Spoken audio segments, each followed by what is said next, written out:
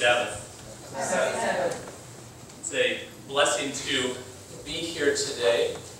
I will tell you just a little bit about my wife and son and I, and then we will move into our message today. But I'd like to say a special thanks to Sharon for the invitation. When you go on vacation, one of the first questions you ask when it's over a weekend is, what are we going to do on Sabbath?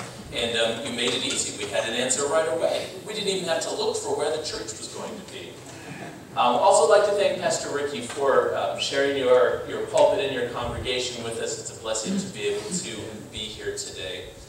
I am a Ohio boy from the Midwest. Grew up in Northwest Ohio on a dairy farm, and my dad also raised corn and soybeans, and so I have that in my background. I have lots of tractor memories and cow stories, and I won't go into all of those today, but we could talk farm stuff for hours.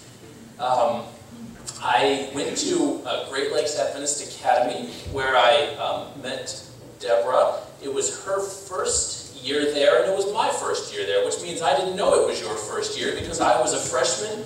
I was 3 hours from home, and it was a brand new experience, but I remember you were teaching witnessing, at least for the first couple of years that I was there. And I don't know if it was a Tuesday night or Thursday night, we'd go over to the church, and you probably remember what night of the week it is, I don't know. But Tuesday night, I had a 50-50 chance with Tuesday and Thursday. And I had an opportunity with a friend of mine to go into the community every Tuesday night and give a Bible study to a lady, and it was an experience at a young age that was one of the many formative experiences that were a blessing to me. From Great Lakes, I went to Southern to study theology to become a pastor, and I met my wife Lorella there. She was walking from the church on her way back to the dorm, and the heavens opened and a shaft of light came down and illuminated her, and I heard this voice that said, "She is the one." If you want to know the true version of the story, you can talk to her later, but that's my version of the story. After we met, we dated for about 3 years.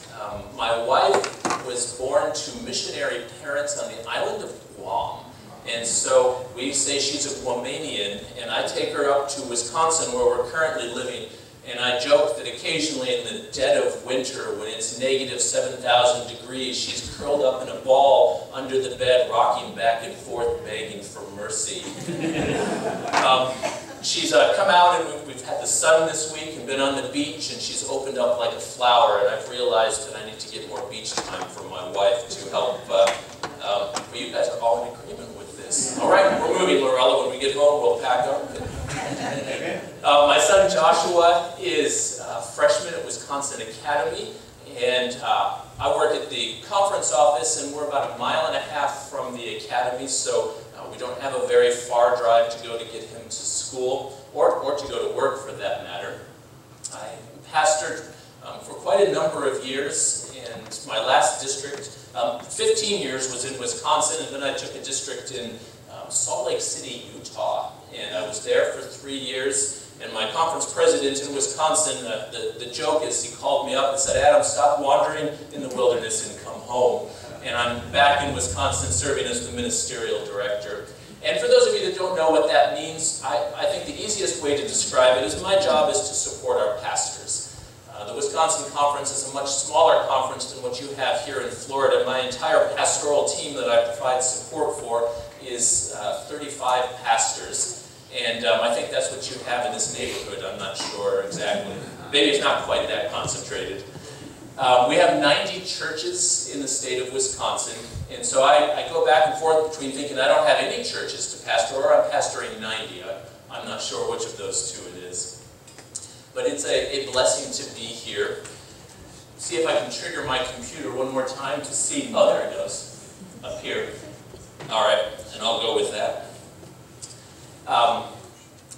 It is a thrill to be back in Florida. Both sets of my grandparents, while they were still living, had homes here. I had grandparents that lived in Avon Park and some other grandparents that lived in Inverness. And so we would come down here just about every year somewhere in Florida to visit. And the last few years we haven't been able to come as much. My wife and son don't have the same memories I do, but I remember those vacations where you crammed everything in the car and drove for 3 weeks to get to Florida.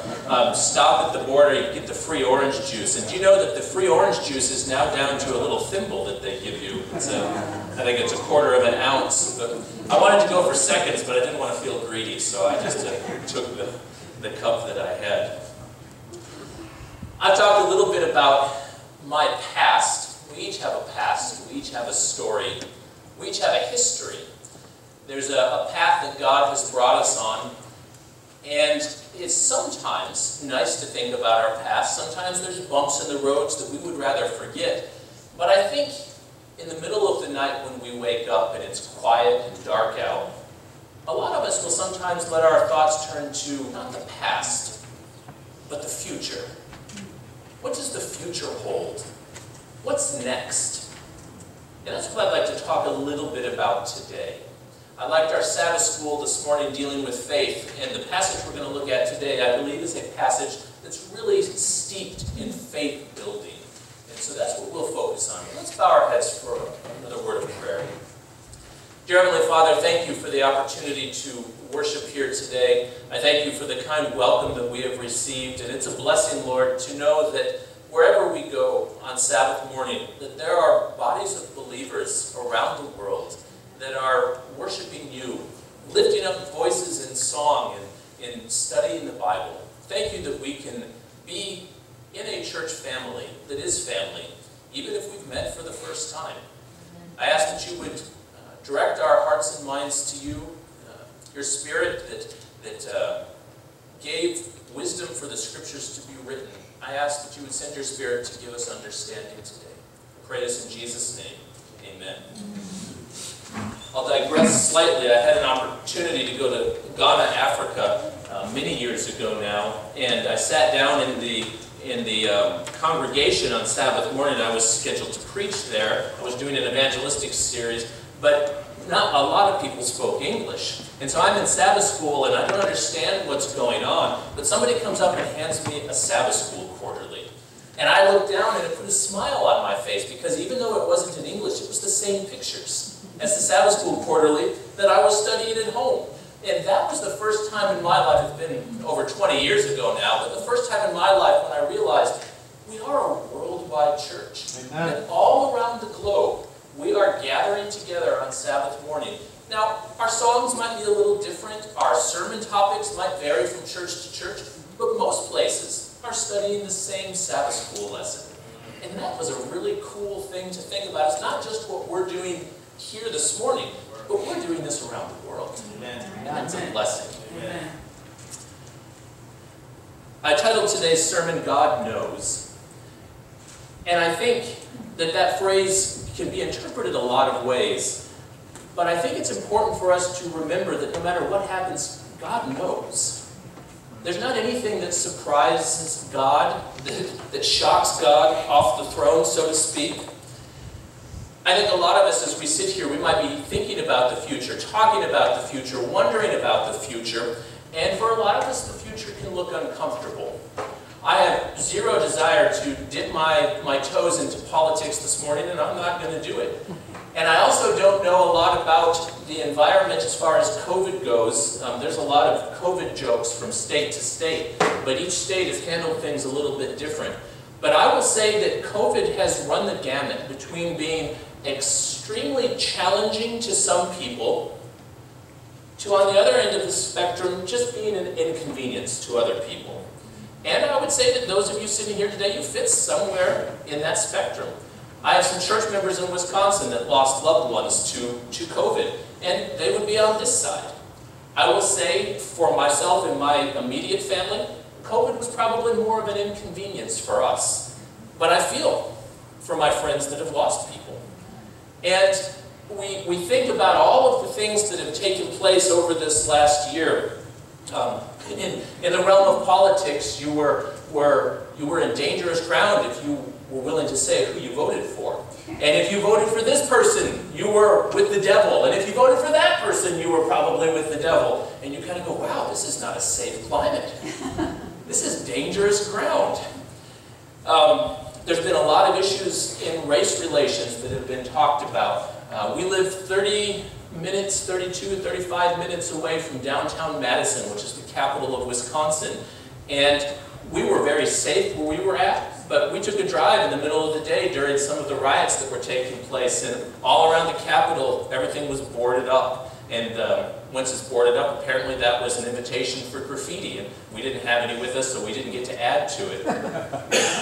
We wouldn't have any. We're not artistic that way. But it was amazing how things could go from being calm and peaceful to being violent with the snap of your fingers, it felt like. And I could go on and on and on with all of these things, and I'll be a little transparent about myself. When COVID first shut everything down, and I believe your church was with just about everybody else, where you didn't meet for a little while, where nobody was home, and you start to ask yourselves questions. What happens if we don't get to go back to work? And as a denominational employee, I started wondering, what happens to the church if we can't come back into our sanctuaries? Community is such a huge part of what God uses us, of the way God uses us to spread the gospel. What better plan than to tell us we can't get together in community if you're Satan?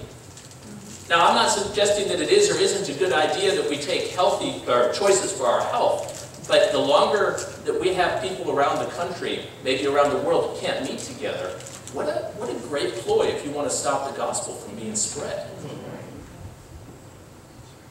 And I started to think, I believe that God has worked for the Seventh-day Adventist Church to the very last moment of history, but I don't know that it's necessarily going to look like it does now.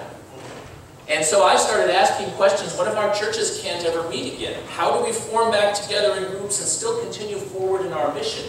And then you have to start asking some hard questions. Your questions would have been different, but mine was, how can I do what God has called me to do if I don't get a paycheck anymore? Because I still feel the call to do what God has called me to do. I will say at this particular point in history, I'm thankful that I haven't had to answer that question. But I think that's a question that I need to continue to work on for myself, and I think each one of us need to figure out how can we move forward with what God has called us to do when things don't look the way we expect them to look, when things are not as comfortable as we're used to them being. And probably to say the future looks uncomfortable is saying it in a pretty weak way. It might look a lot worse than just uncomfortable. I put a couple things in my presentation here. When times are hard, it can seem hard to pray. But when times are hard, it's when we need to pray the most. And I find it ironic, and I've even had these thoughts myself, where we say, man, things are so tough, I just can't concentrate, I can't pray. I'm thankful that God, the Holy Spirit, can pray on our behalf. But when things get really tough, that's when we need to focus on God that much more. When we have doubts, I think that often drives us to look towards the devil. And that's not where we should be looking. When we have concerns, we need to look to Christ. It's so easy for us to lose our focus. Now, we may not consciously say, I'm looking at the devil, but we can let doubts and worries and fears and concerns cloud our vision from Jesus, and we're focused on the things that Satan finds important and not us. And it's with this, I want to transition into looking at Christ, being focused on Jesus, and we do that by looking in Scripture. And I'm going to guess, even though I don't know most of you, that most of you are Seventh-day Adventists. There may be some here that are not. And most of you have probably spent a lot of time in church. We're going to look at a passage today that may be new for some of you, but will probably be one a lot of you have read before. And when you have read a passage before, you know how it ends. And when you know how it ends, it takes the suspense away a little bit. It's like getting a book that somebody says, this is a great book, and you say, I've already read it. But I would like to challenge you to try and go through this story with me today and try and think about it again for the first time. And you'll have to be conscious to do that, because as soon as I tell you where we're going, many of you are going to say, I know this story. But I want you to focus as we go through it, remembering that the people in this story didn't know how this story was going to end. And I think when we think about it that way, it adds a little bit extra meaning to it. Our focus this morning is going to be in Daniel chapter 2. And parts of what I'm going to share are probably going to be very familiar. I'm not going to take the exact same tack that we would in a public evangelistic series. Our purpose this morning is a little bit different. But we're going to go through Daniel chapter 2. It's new. I mean, it's time to have closing prayer now? No? Okay, I just wanted to check. No, it's only 11. Oh, it's only 11. Yeah, see?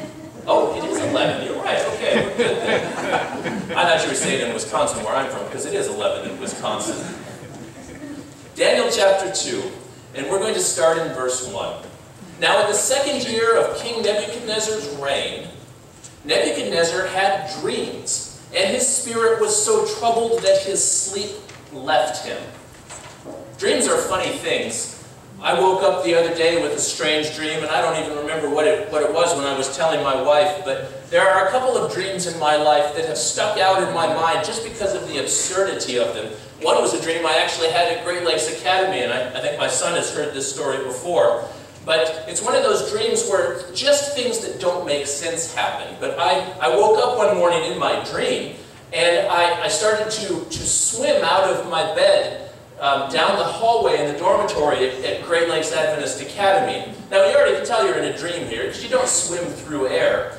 And I don't know all the things that happened in this dream, but I ended up in the parking lot out back where my car was parked, and I went and I picked up my car and held it over my head. Dreams don't make sense, and there's not a point to the end of this other than dreams don't make sense. But I'm holding my car over my head, and then the entire car stays in the shape of a car, but turns to uncooked white rice. And I throw this car, again, doesn't make sense, and the car lands in the driveway, and the rice just goes everywhere. And you wake up and you go, what was that? And I'm not about to try and come up with a spiritual explanation for that. It was just a weird dream. King Nebuchadnezzar wakes up, chapter 2, verse 1, and he had a dream, and it bugs him. What was that dream? Why did I have this dream? What is this dream about? Was there rice involved? No, I don't think that's what he thought. But King Nebuchadnezzar is there. It says he was so troubled his sleep left him. He couldn't go back to sleep. And so a king does what a king can do. I would get in big trouble if I tried to wake everybody up in the house to do this, but the king can do this. In verse 2, the king gave the command to call the magicians, the astrologers, the sorcerers, and the Chaldeans to tell the king his dream. So they came and stood before the king, and the king said to them, I have had a dream, and my spirit is anxious to know the dream. Everything's okay so far. Maybe this exact thing hasn't happened before, but they're not unused to being summoned by the king. They gather together, they come to the king, all of these supposed wise men. I think at the Pathfinder camporee they call them the wise guys, but we'll stay with wise men. All of these leaders that were supposed to be smart. And the king says, I want you guys to tell me my dream. And I'm sure that they didn't think much of that phrase yet. The king's sleepy. He wants to know what his dream means. And so in verse 4, the Chaldeans ask for some clarity. Then the Chaldeans spoke to the king in Aramaic. O king, live forever. This might have been a sleepy, O king, live forever. I'm not sure. Tell your servants the dream, and we will give the interpretation. So they're looking for a little clarity here, because they want to know what it is the king exactly wants. The king can't really mean that he wants them to tell him what the dream was. He's got to be asking for the interpretation. Verse 5, the king clarifies, and his clarification is not what they wanted to hear. The king answered and said to the Chaldeans, and maybe with a little bit of a frustration in his voice, my decision is firm. If you do not make known to me the dream and its interpretation, you shall be cut in pieces, and your houses shall be made an ash heap. However, if you tell the dream and its interpretation, you'll receive gifts, rewards, and great honor. Therefore, tell me the dream and its interpretation. I think the king is here saying, stop messing around, guys. I'm serious. I want to know what the dream is. All of a sudden, if I'm one of the wise guys, one of the wise men, I'm a little concerned. I can make up an interpretation. But if I tell the king what his dream is, he's going to know if I'm right or wrong. At least that's a natural thing to think. How am I going to bluff my way out of this one? Whew. Verse 7. They answered again and said, "Let the king tell his servants the dream. Please tell us the dream, and we'll give the interpretation." Stalling a little bit there. Verse 8.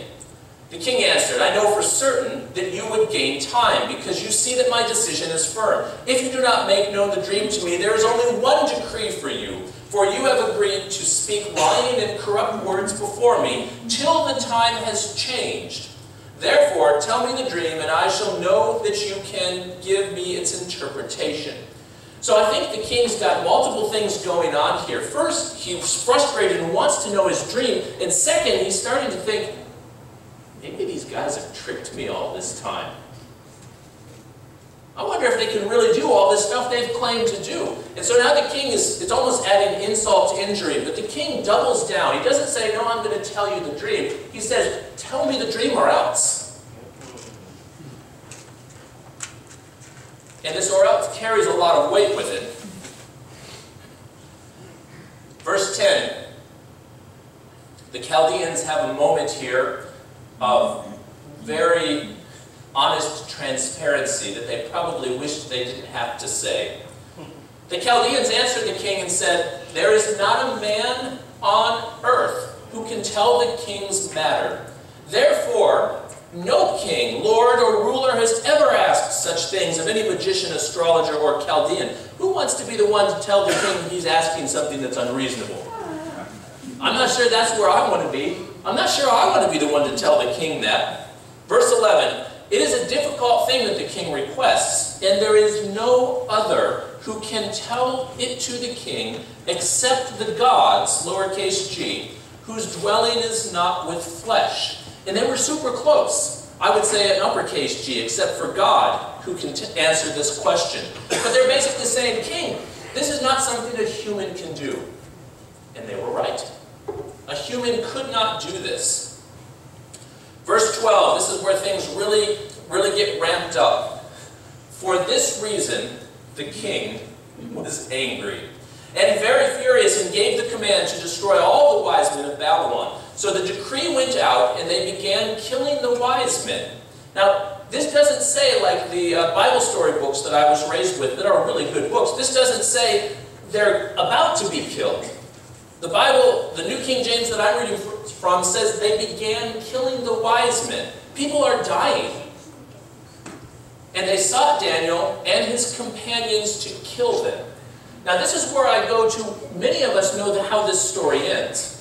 At this point in the story, Daniel does not know how this story ends. Daniel finds out the king is angry, and a decree has gone out to kill a group of people of which he is a part of. There's some suspense here. Daniel doesn't even know why he's about to be killed. He just knows that a death decree has gone out. Daniel tries to figure this out in verse 14. Then with counsel and wisdom, Daniel answered Arioch, the captain of the king's guard, who had gone out to kill the wise men of Babylon. He answered and said to Arioch, the king's captain, "Why is the decree from the king so urgent?" I think I would ask that of anybody who wanted to kill me. Why is this decision so urgent? Why don't we just slow down here a little bit? Then Arioch made the decision known to Daniel. We get the picture in Daniel's chapter 1 and 2 that Arioch and Daniel had a friendly relationship. And Arioch is willing to slow down and say, "This is why the king wants you dead. This is what's going on." And in verse 16, made the decision known to Daniel, verse 15. Verse 16, so Daniel went in and asked the king to give him time that he might tell the king the interpretation. Now I find verse 16 very interesting, because Daniel asks for what? Time. He asks for time. What did the other wise men ask for?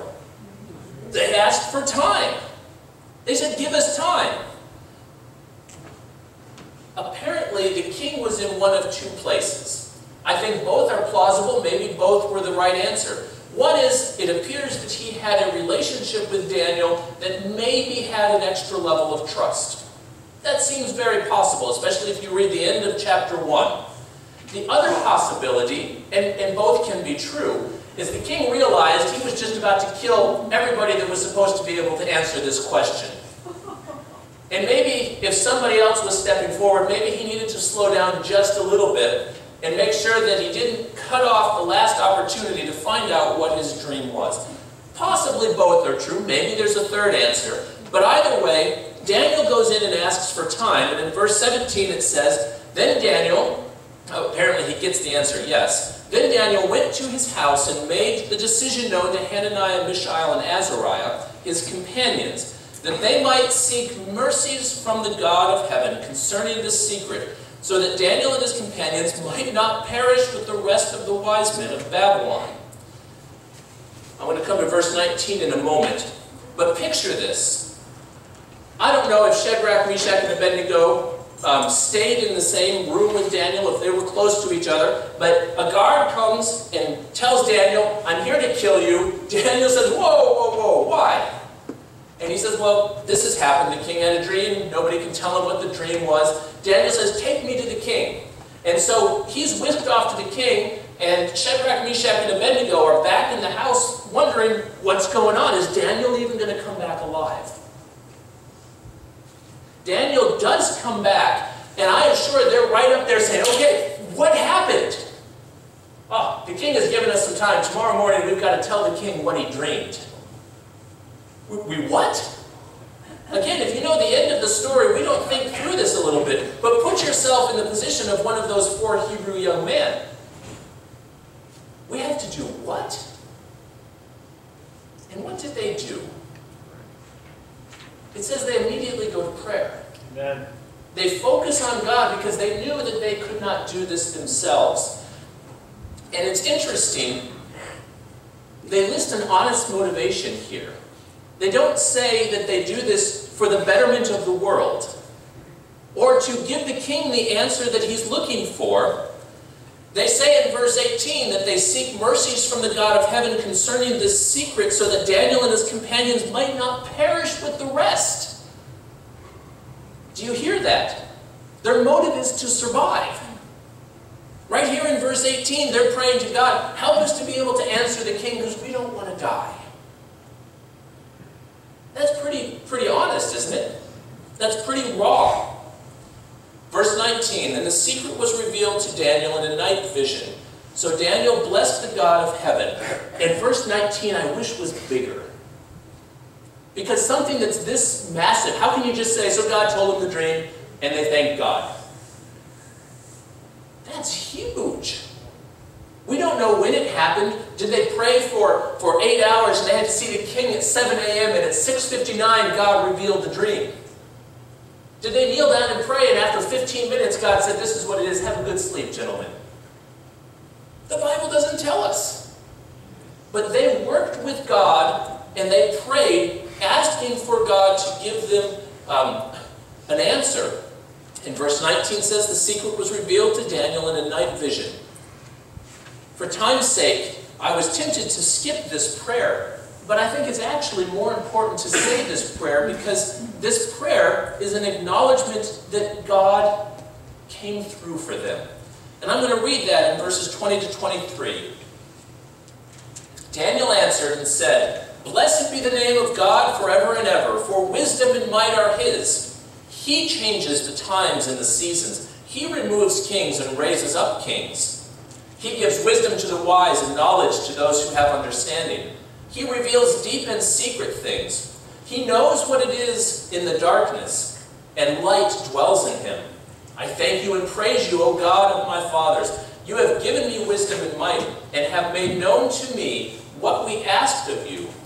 For you have made known to us the king's demand. Daniel doesn't receive the dream and then wait to go and see what the experience with the king is going to be like. When he gets the answer from God, he thanks God immediately. Before he does anything else, thank you, Lord. And I think this prayer is an honest, impressive prayer just because of its humanness. Lord, thank you for revealing your will to me.